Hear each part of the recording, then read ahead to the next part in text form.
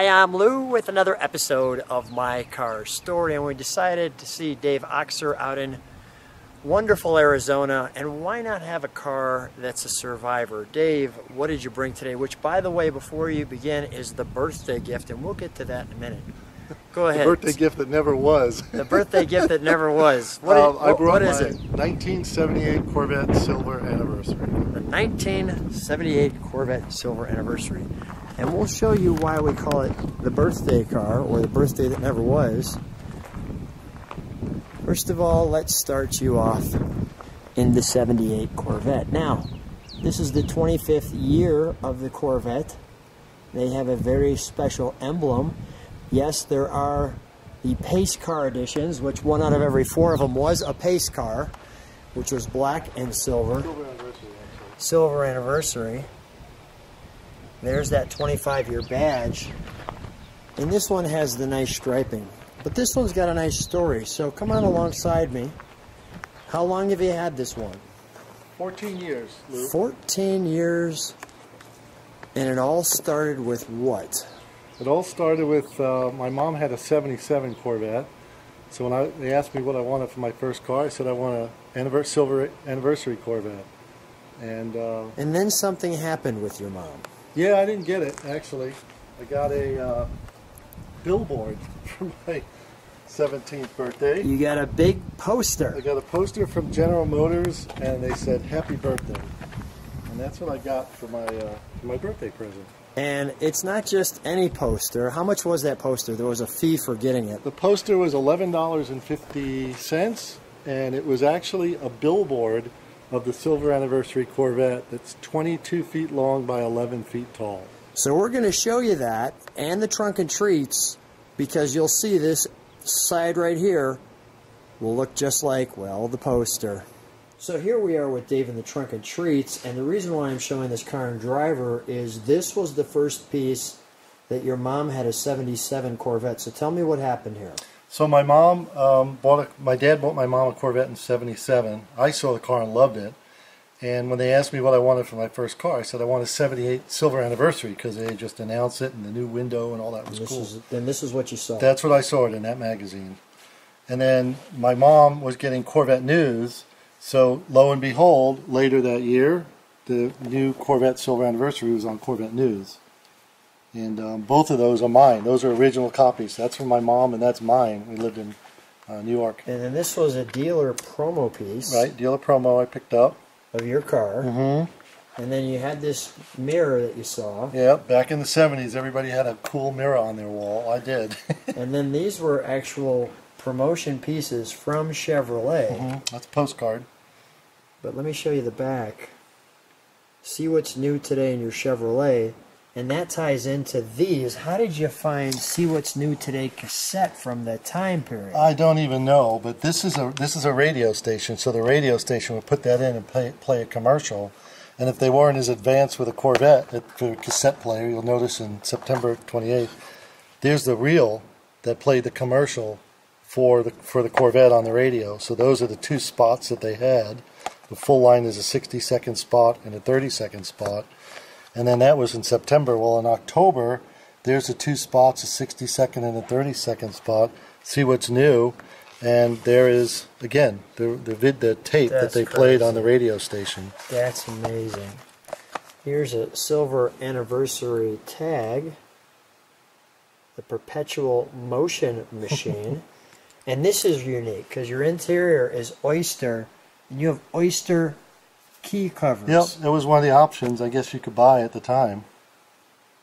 Now tell me about this. Was this where you got it, or? No, I found that. Just had 78 in Chevrolet. And that's you picked right. It up. Yep, that's right. The plate. And this is the original brochure. Yep. Now we've got it opened up a little bit, so stay right there for just a second. So this actually hung on my wall when I was growing up as a teenager. This picture? Yeah, you can see the little push pin Yeah, the spots push pins where it in the sat corner. on my wall. Was it because of the girl? Probably. All right, yeah. That next to my Farrah Fawcett picture. There you go. All right. Yeah, the very 70s for sure. Right. All right, so now that we've got that, and then it opens up to this, and I'll take a shot back, and then I'll get a little closer. Generation 1, Generation 2, And here we go here. And you could see that. And I'll just take my time to show you, because there's some nice history as you go across. And I'm trying to do it slow enough where you can actually pause the computer, read that, go to the next.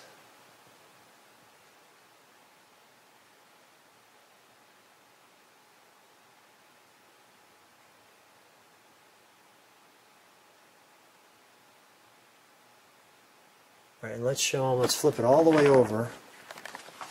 Perfect, right, like that's good. So this is actually the front, as you can see. This would be, we'll call it the middle. Notice you got the 53 and the 78. And here's your standard equipment. Talking about the silver anniversary. And the big selling feature is how much more luggage you could put in it because of that new rear window. The selling feature.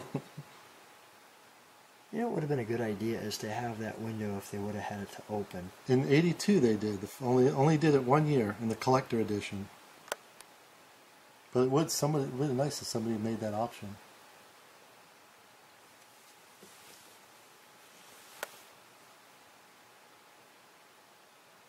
I'm going to go slow enough so you can read all that. And then on top of that, the real birthday gift became, well, this. A full-size billboard of see what's new today in your Chevrolet, car not included with the billboard. So there's your car. And I want to take a look at this, but tell me the story on how the billboard became available. Well, so my parents asked me what I wanted for my first car, and I said I wanted a silver anniversary. So you saw the magazine back there. Mm-hmm. Well, in that magazine, for $11.50, you could actually buy this billboard. So let me pause for a second. So Dad buys Mom a car. Mm-hmm. Dad gets you the billboard. I like that motivation. That's like, son, it took me a while to find this woman. Well, now you're going to take a little while to get your silver anniversary Corvette. So you had this poster way before. Oh yeah, 1970. The car. Yep. So there's actually what that poster looks like on a billboard, and here's where we're sharing that for $11.50 you can purchase this. So your dad or mom creatively filled that in and sent $11.50 in to get you this. Right. Not as good as a 77 Corvette, but I like the motivation. Son, get it yourself. Yeah. They actually told me the Corvette was too fast, so I spec'd out. I said, how about a Trans Am? And they didn't know what it was at the time, so I spec'd out a Trans Am, which was faster than the Corvette in '78. And my dad really liked that car over the Corvette. Dad's a car guy for sure. Let's open up the garage door. Let's show the headlights pop open.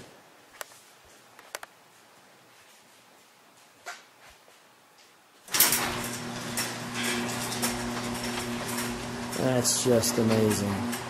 All right, let's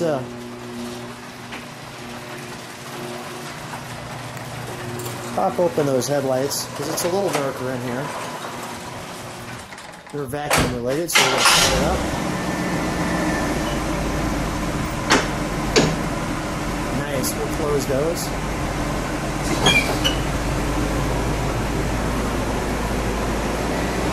We'll shut that down.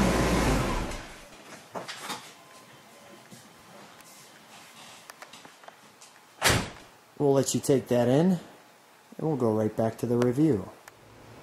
And we're back. So as we're back, you guessed it, I'm going to show you the back. Well, you can see there's no trunk, so we did the trunk and treats on the table. But I really have to say, the thing that made the 78 special, and I thought was really Chevrolet's right move, was this piece of glass right here. Because it gave it body shaping. Very cool piece. Does it make it any hotter in this car with that glass, or not really? Well, I'm sure it does in the summer. Yeah. There's your badge over the unleaded fuel only piece, as you can see.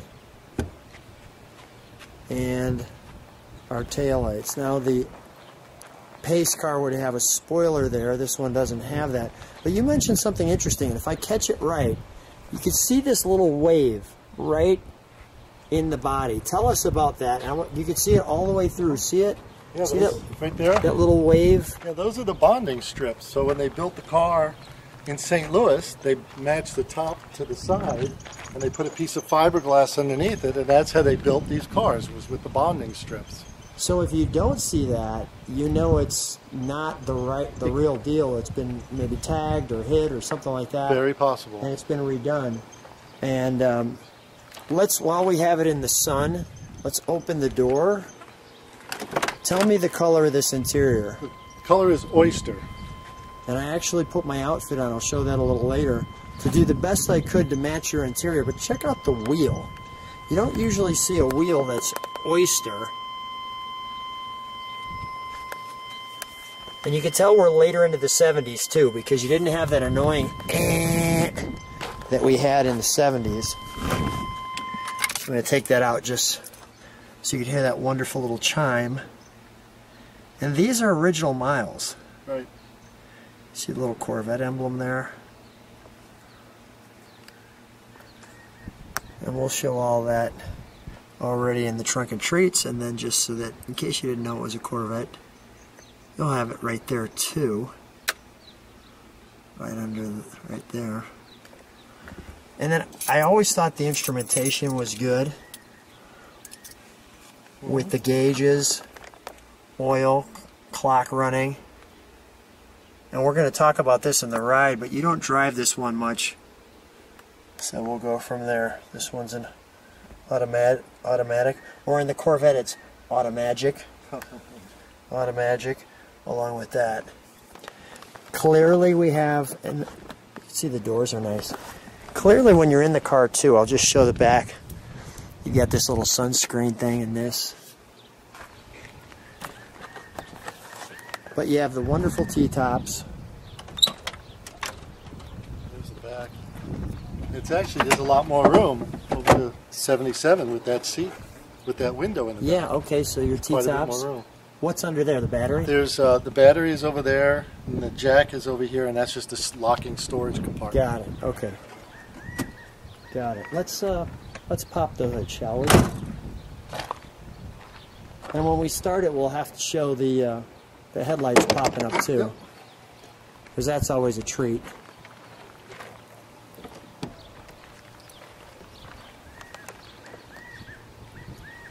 Obviously, all original paint, original everything, as you can see. Is that little VIN tag, is it still underneath the... There's a data tag is right here on the A-pillar. That's what I'm looking for. Let me see that. Because they used to put them on the seats. Yeah. Let me see if I can get that. If the camera can get that.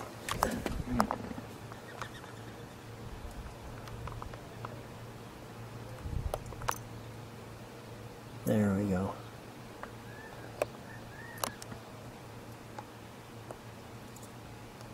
Nice.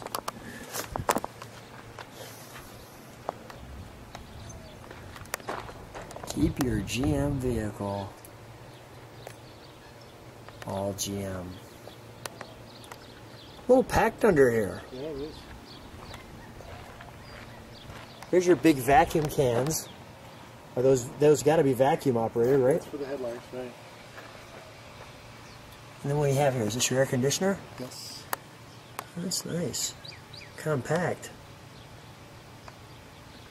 It's nice to see all original like that. There's a little light there, as you can see. Let's fire it up, shall we? Good. The windshield wipers that come down here and kind of hide away.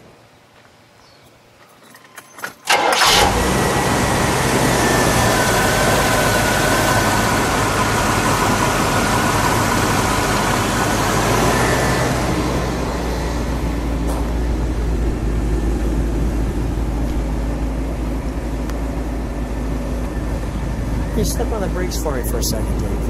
Thank you.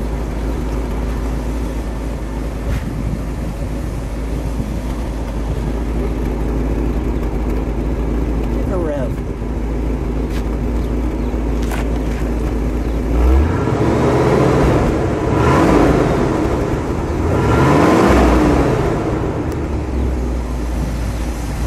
think we need to take this one for a ride. Oh, let's go. So here's Dave and I on an excellent adventure back in '78, Okay. and here you are in the car that you always wanted, the birthday gift from the poster. That's right. And it all came to fruition. How do you feel driving it? Because you don't drive it that much. How many miles do you think you've put on it? Oh, maybe 400 miles in the last 14 years, maybe. You've put 400 miles in 14 years. So this is special even, wow, a little wind there. This is special even when you take it out. It is. It actually, I bought it for my wife, and she's like, it's so pretty, I don't want to drive it. And it sits under our billboard, and there's a reason why we own the car. It's for the billboard. For the billboard. It makes the billboard, makes the pictures in the house look great. Just so people see, I put this outfit on so I kind of match your look great. Your interior. I can't even tell it's you. I can hear you, but I can't see you. Yeah, I'm camouflage. I got to show this steering wheel when we're driving because it's so clean that it just looks like, what's the color on this? Oyster. Oyster. Let me show people the view. I hope as people ride with us here that they're just having a little bit better day looking at that view. I like you can see like a little hood scoop, and then you've got the fenders come up. So a little Batmobile like. Yeah. I like that. Center bulge along with the fender bulge. It's so smooth. This is probably when radials were really just coming out, getting past the bias plies. Plus you had probably the tuned suspension. Yeah, it's got that big wide tires on it. So it must have tracked, especially in '78, this must have been really good for cornering. What a great cruise. And I'll keep the camera this way because you'll enjoy as we turn the corner and get towards where it says road closed. And you said you wanted me to jump that or no? Yeah, no Dukes of Hazzard today, but yeah, we'll not jump it with the Corvette. At least not this time. There you go. But I'll just let people take in kind of that view as we get a little curve here too, so although the road's closed. Well, Dave, always a lot of fun as usual when we get together. So much fun. Thanks for taking out the car. Even you don't take out that often. That's right. When you do take it out, what's the reaction? Everybody loves it. Everybody loves it. It's especially people in their 50s that grew up with these cars, or friends had the Corvette, their parents did. It's a throwback car. Very nostalgic. Beautiful. I always enjoyed, like I said, the rear windshield, the rear glass of this I thought was just right. Yep, that's Dave, the first year. Dave, thanks so much for bringing your car out, and thanks for sharing your great story with us. My pleasure.